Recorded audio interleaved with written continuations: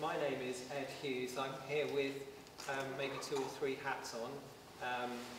One is that I'm very proud of the fact that we're co-curating this event with the ACCA, that is to say, the Department of Music is involved in co-curating the Stockhausen Festival, and it's a real thrill to be part of that exciting process. And we've got a number of other events coming up on Tuesday and Wednesday which involve the department, and particularly want to emphasise the Wednesday evening concert when we have our own students performing here on stage. Should be a very exciting event. So tonight we are thrilled to have a performance of one of Stockhausen's most significant pieces. It's called Mantra. It was written in 1970, and it's for 2 pianos. It's for 2 pianos. It's actually really for three people. So I'm really pleased that on the stage here we have tonight's artists. So we have Alex Wilson, pianist, Joseph Houston, pianist, and Tom Mudd, who is a composer.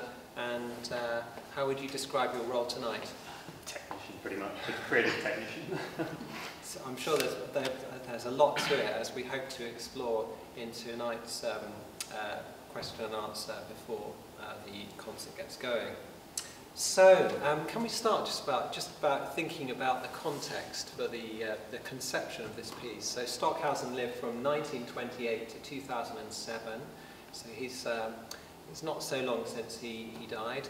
And in 1970, I think, he had the idea for this piece. Alex, can you just maybe remind us some of the details of the context for this piece? Yes, of course. So 1970, so he'd just come out of a period of more improvisatory music that was sort of off score, and this was sort of represents a return to notation once again. And he speaks of doing most of the composition for it at the World Fair in Osaka, Japan. And so he says that he'd spend sort of the mornings sort of planning the form and the structure of the piece out, and then spend the rest of the day playing his own music for hours and hours with the performers at the World Fair for thousands and thousands of audience members. So he was obviously surrounded by the rest of his music. So I'm sure there's plenty of influence on his thinking for this piece. So yes, he was writing it through the year, and it was a commission by the Bavarian radio. And it was performed by the Kontarski brothers, sort of a very famous piano duo from that time, performed by them at the Donaueschingen Festival of Contemporary Music, sort of towards the end of 1970. Great. So could you say a little bit more about what mantra actually means, and also the kind of like the structure or the shape or the form of the music, of course, and how it works? Yeah. Well, so the mantra of the title is it's a series of 13 notes that you don't actually hear in its sort of simplest form until the very, very end of the piece. So it's 13 notes sort of separated into four segments.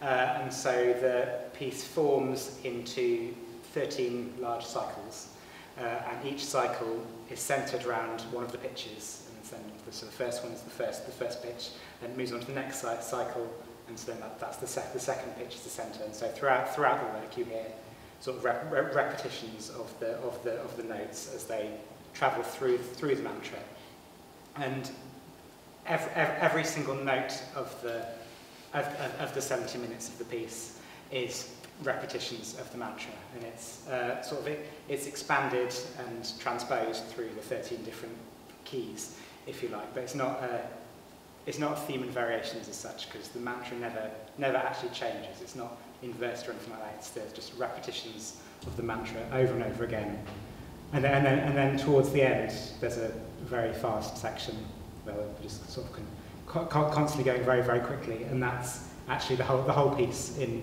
miniature. It's sort of played. All 13 cycles go through sort of very quickly in a 5-minute burst of activity. Brilliant. So listening to some of the rehearsal this afternoon, I was really excited by the, I don't know, it kind of had a sort of a very novel sound well, but also quite a unified feel to it, sound world, and also quite a theatrical sound world. Is that a fair description of it? The fact that it's like reaching towards very interesting textures which create theatre, perhaps? Yeah, I mean, I think the fact that it's kind of an expansion of the traditional two-piano piece in that we have the electronics kind of modifying the sound, and each of us has a set of crotales and wood blocks, and I also have shortwave radio sounds to control as well. And there's also, well, a brief moment of where we're using our voices. So this kind of expansion of traditional sounds, I think, does sort of lead to a kind of more theatrical feel, and yeah, I think that's a... Does it, in the programme, one of the programme notes I've read, I think it's actually described as a duel between two pianists. Is that a fair representation or slightly off the rails? There's definitely a moment in the piece which I'm sure you'll pick up on where it definitely is a duel. Yeah, and I suppose there are a few kind of little other smaller moments where it's kind of a bit of a contest and a bit of a fight. But I think there's quite a lot of moments where we come together and work as one as well, so I wouldn't say it's always like that. So this piece, it's one of the formidable kind of iconic classics maybe of late 20th century Western contemporary music, maybe you could say that, but at the same time it feels like, from the way you're describing it, it's a piece which has definite opportunities for the listener to sort of navigate their way through, where it's got a clear, you feel it's got a clear and quite legible structure to it. I mean, you have this, as Alex said, you have this mantra that's unvaried the whole time, and that's also imposed onto the kind of larger scale structure, as well as everything in the piece being made up of this order of notes. So you kind of got this feeling of it being there in the very close detail of the piece, and in the kind of middle ground of the piece, and in the background of the piece at the same time. So it has a very, it's all very kind of unified and ordered sort of feel to it. And you definitely, I mean, you just hear this stuff over and over again, and it's slightly, not the note order is always the same, but sometimes the rhythm is the thing that's often distorted. So yeah, I think there's quite a lot to hang on to, I think, as a listener.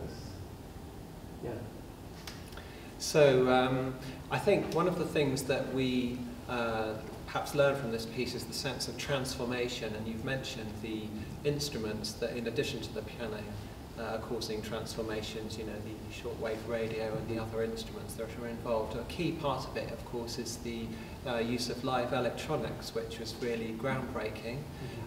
So we're talking about 1970.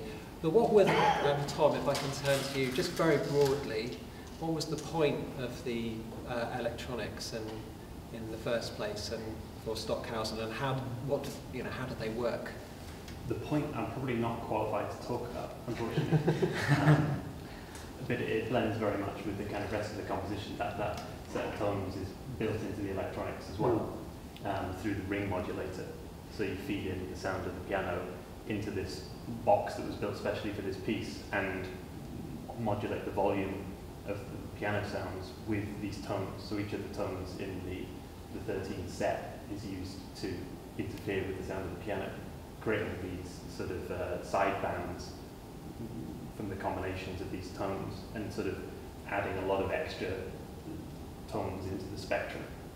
So so we have, Alex and I each have iPads where we're controlling that, and as you say, it kind of is built around specific pitches. But say at the beginning we have it set to an A. That means when we play an A, there's not much interference from the electronics with the piano sound, but when we get further and further away from that A up to, like, say, a tritone, then you have a much wider interference, and you hear the ring modulation much more clearly. Particularly because all the different partials have their own side bands, so you have a very bell-like sort of spectrum in the end, because of all the inharmonic side bands from the ring modulation. And so the mantra that we talked about earlier is also set into the ring modulation, because the order of pitches that we change the ring modulation to is the same as the mantra. So in the first section, everything feels centered around an A, because the A is the only uninterfered with note, and then in the second one, F sharp or whatever it is. But yeah. So you get definite consonants and a definite exactly, voice, which yeah. then moves to the piece. So that is another layer to add to this kind of mesh of mantras. Sorry. No, that's great. So it is really, there's a kind of a sense of a trio at work here. You're all engaging with the electronics, and it's quite a critical trio in terms of the transformation of the sound. Yeah, not only are we altering just which pitches are affected by the ring modulation, Tom's also changing the strength and kind of the levels of everything as we go constantly. Yeah.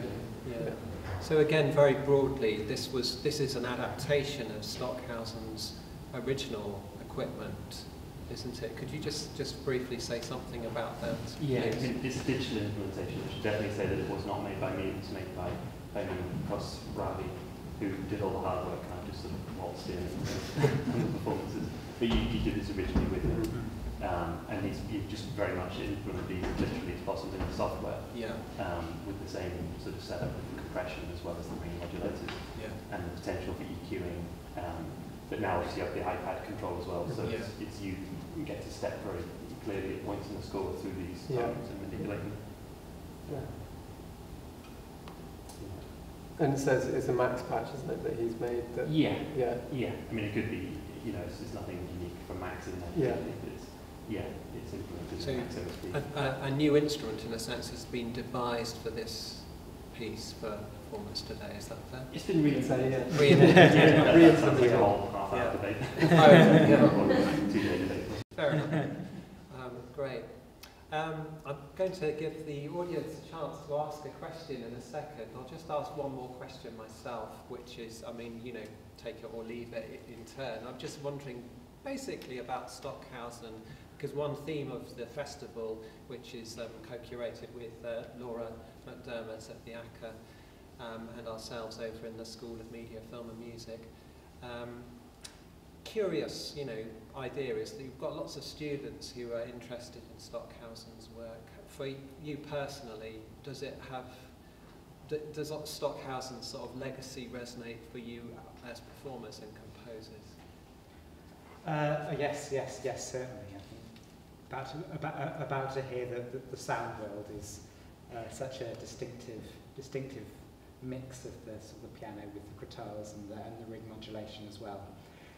And it's something you don't really hear nowadays. That sort of sound. It's very of its time at the same time. It's almost like kitsch, isn't it? It's the sort of 70s electronic. You can see him wearing his flares while he's that's right.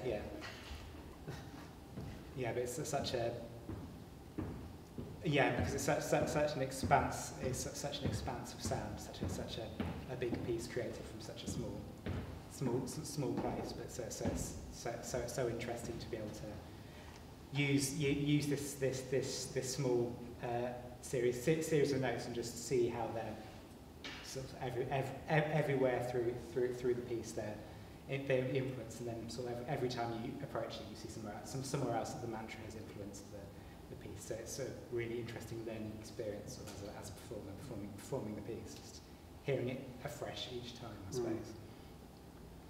Yeah, absolutely. For me, I mean, we were talking on the way here that there's just, well, as Alex said, there's kind of nothing really else that sounds quite like it, and I think that's true of a lot of Stockhausen's work. It's really very distinctively him, whatever that means. So I think, and I mean, we were also just saying how kind of inventive he was, almost outside the bounds of just a normal composer should be, but, getting us to use all these extra instruments, changing the pianos through the ring modulation, it's all kind of expanding and exploring different ways of doing things I think a way that I think was really important. That's nice. And obviously, there's a huge legacy from that, in the things that we see today. Spirit of inquiry. Adventure, perhaps, broadly speaking. I mean, you hear that said about composers all the time, but I think this is a different situation because it's actually, he's not just being inventive within the musical form or the structure, but he's actually changing the whole setup, you know, Yeah. 2 pianos, electronics, extra instruments, voices, which I think there wasn't so much of going on at the time. So. Thank you. Tom, you got any thoughts? I don't have any kind of easy answers to that. I mean, he's such a sort of pole that some people flock to and some people flock away from. And he's not someone I spend a huge amount of time thinking about myself, but he's got such a broad body of different things, and there's riches there if you kind of dig in. Yeah, but it's not sort of a model that I particularly find myself drawn to. But yeah, that's not particularly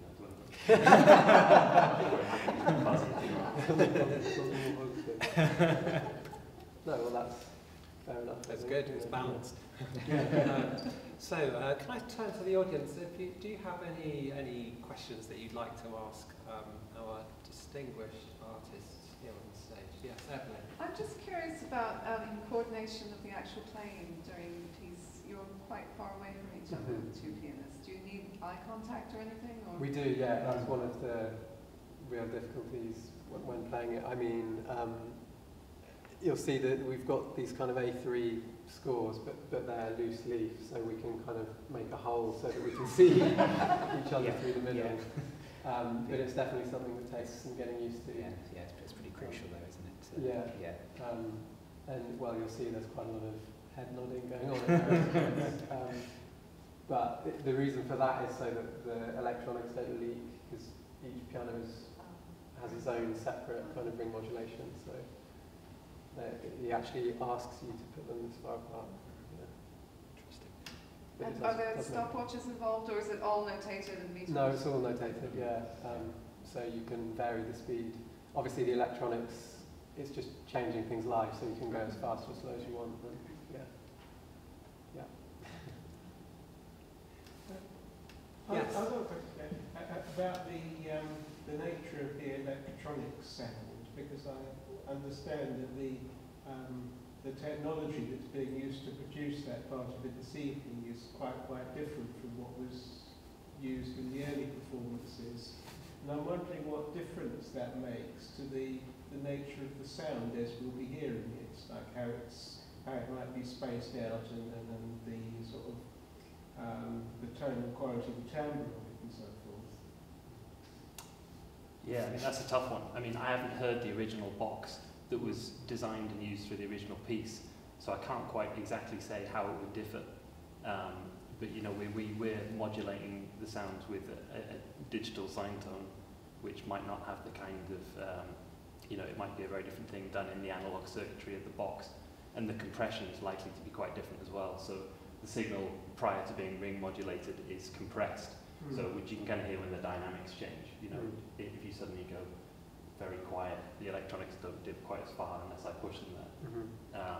And so the behaviour of that compressor, I think Hyman's done a lot of work to make it sort of, not necessarily authentic, but to behave in a similar way. But yeah, if you've got an ear for it, you'd probably be able to pick out differences, I would think. But certainly people are doing a lot of, you know, using iPads and Macs MSP to do. It's kind of a common thing that you see nowadays, and they're also the first few recordings made that way out now as well. So, Right. yeah, so I think it's kind of spreading out in a way naturally. It's been so much more accessible to do it this way. Exactly, It's so yeah. difficult to do the hardware way. Yeah, I think it would be true. It's very exciting to hear it live, is what I want to say. I think, even if it's a bit unauthentic. Anyway, Patrick, you've got a... No, it's really a follow-up to today's Yeah. question, and more to do with the performance and the sounds. But now we've got the 21st century technology. Does that make your role as a technician easier? Because I mean, I can remember back in the 60s and 70s when I was doing this sort of thing, and indeed performing Stockhausen pieces. The amount of gear we had to have was huge, and things could always go wrong. And in a sense, there was a tension there all the time, because you never quite knew if it was actually going to work. Whereas I suspect it may now be more reliable. But does that, in a way, detract from the idea of a trio? You've got the two pianists who are having this duel, Yeah. and the technician. is actually merely Yeah, it could be that. It's been pushed into more of like a sort of, activity. Could be, yeah. I mean, there's definitely still a million things that can go wrong. And different things like digital crashes. We've got a digital desk, which I'm struggling to navigate. There's lots of other sort of problems. But yeah, possibly it's a different role from what it was, yeah. Great. I guess we should stop quite shortly. I just want to take one more minute, if I may, to say that the first piece in the programme is Tombeau de Messiaen by Jonathan Harvey, and of course Sussex is proud of the fact that Harvey was Professor of Composition here in the 1980s and 90s. So it's a short piece, and it's about, is it about 10 minutes? Yeah, maybe a touch shorter. Touch shorter, 9 minutes or so.